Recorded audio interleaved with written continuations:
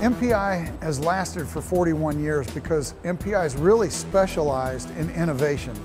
We're not just wax injection equipment.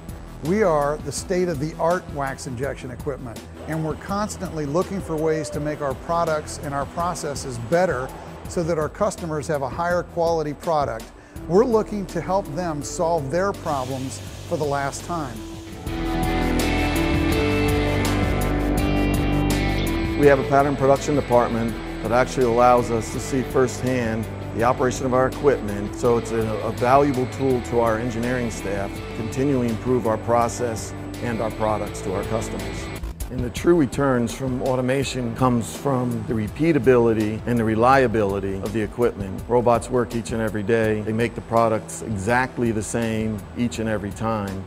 And in the investment casting industry, and specifically in the wax room, that's critical because the wax room is the first step in the casting process, and any variation we take out of the process in the wax room directly adds to gains to every downstream operation.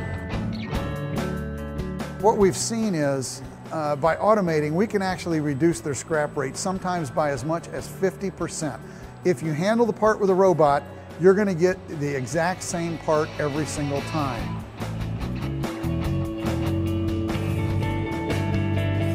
There is a lot of pushback due to complexity of robots. There's pushback due to the fact that they believe they're a job shop, and as a job shop they change their requirements, maybe on an hourly basis, certainly daily or weekly, and some of their production runs are low.